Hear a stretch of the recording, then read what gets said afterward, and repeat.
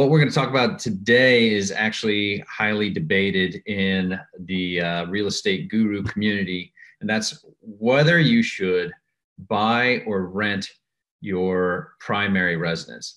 So let me just go through with you what are some popular opinions out there from some popular gurus.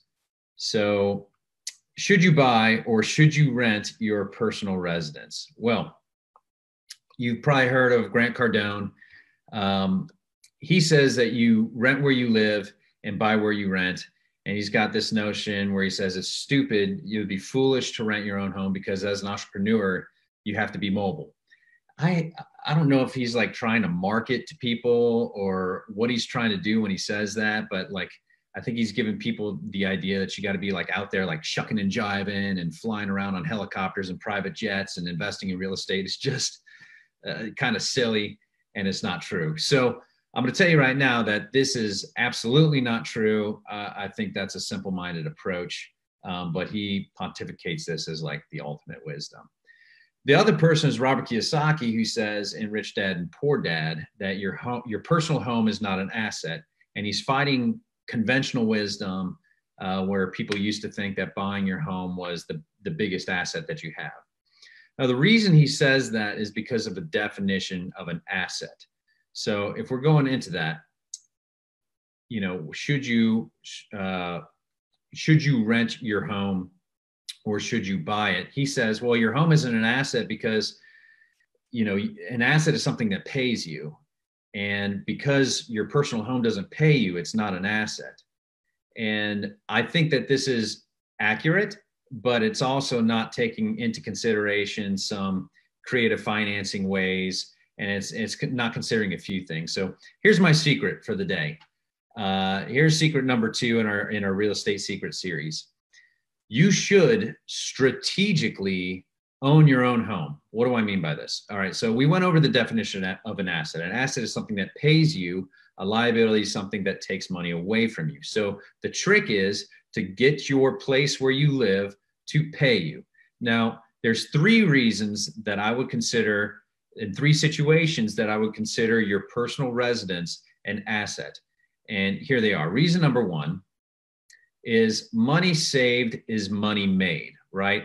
So for example, this is the second house that I actually bought. And it would cost me to live in this neighborhood $1,200 a month to rent the house in the neighborhood.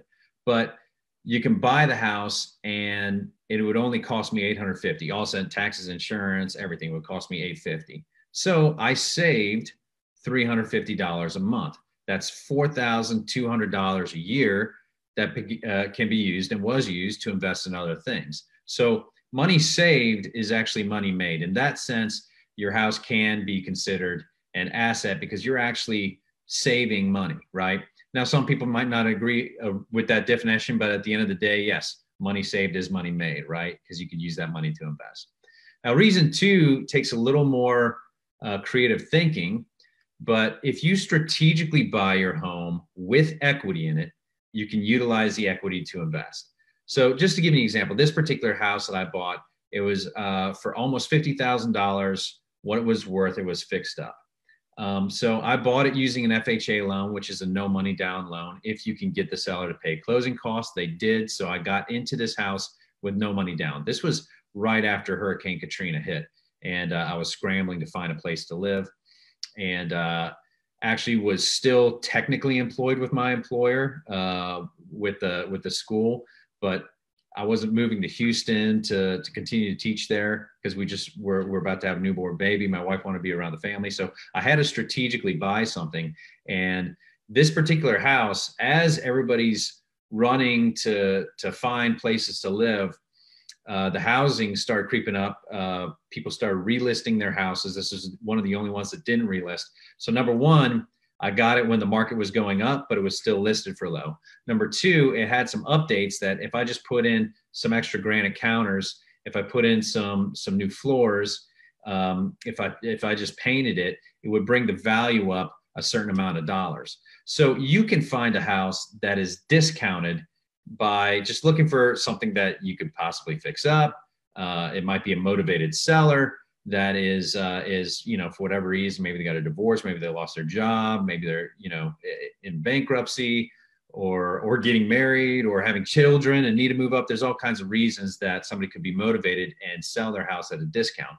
So in order to do this, you got to find houses from motivated sellers that will sell at a discount. But the market also went up because of the lower interest rates. So I ended up getting this house about $50,000 less than what it was worth. I immediately then went and used that equity. I pulled it out from the bank. It ended up being about $30,000 that I pulled out from the bank. And you can do this with several ways through the bank. You can do it with a cash out refi. You can do a home equity line of credit, and you can do it with a home equity loan. Now you're probably saying, well, Ryan, that's great. You could take money out, but a loan isn't an asset. And that's correct. What I did with the money is that I used it as a down payment and an owner finance deal to buy a fourplex. Now the thing doesn't look pretty, but it was the golden goose that laid eggs, right? And so after all expenses, including paying off the home equity loan, I was cash flowing $750 a month. So that brought me in $9,000 a year. The equity in the home was used to create an asset, right? So I took out equity in the single family home, used to buy the fourplex, and then I ended up making, you know, a good bit of cash flow.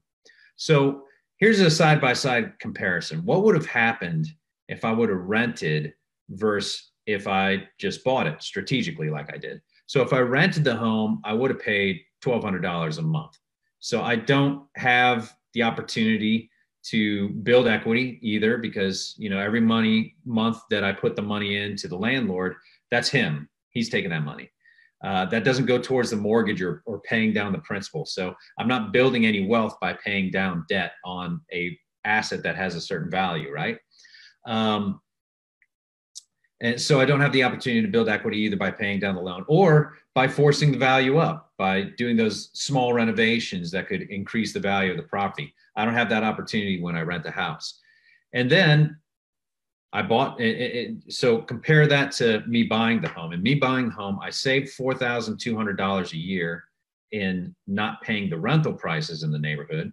I used the equity to buy that fourplex that made me $9,000 a year. All the while I had other people paying down my mortgage. So the total wealth creation just over a few years with these two assets that I used strategically buying my first house was over $250,000. Okay. So my real estate secret number 2 is to strategically buy your primary residence for this reason. What would you rather?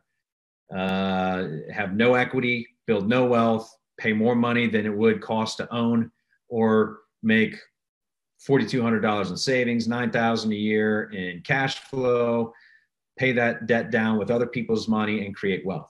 The answer is pretty obvious to me.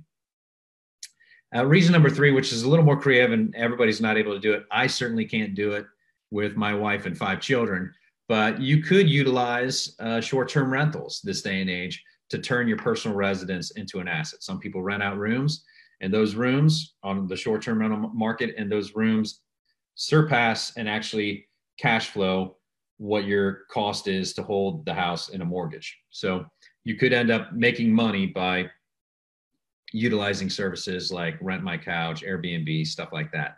So in that sense, your personal residence can be turned into an asset. So that's the secret. Own your home by strategically buying it, and give yourself the opportunity to create more wealth by creative thinking, utilizing equity, forcing values up. There's a lot of things that you can do to turn your home into an asset and not a liability. So guys, I hope you like this. If you did, please like it. If you found it valuable and you think other people will find it valuable, please share it. And if you're interested in getting started on our next cash flowing real estate deals, we do that 5-day challenge. We had tremendous success last time. You can go to that link right there, cashflowdadlife.com/5-day real estate challenge, and you can get started there. All right, thank you for joining me for this session of Real Estate Investor Secrets. If you found this valuable, please help me out and give me a like, share it with anybody else who might find it valuable. And to make sure that you get the next secret right when it comes out, make sure to subscribe to the YouTube channel and follow us on the Facebook group. For anybody who wants to get started on your next cash flowing real estate deal, whether it's short-term rentals, Airbnbs, single family, small multifamily, or large multifamily, I can help you. And we've had a ton of success in our 5-day real estate challenge program. Links and information to that is below. So if you want to get started on your next cash flowing deal, then check out that link below. Thanks a lot and take care.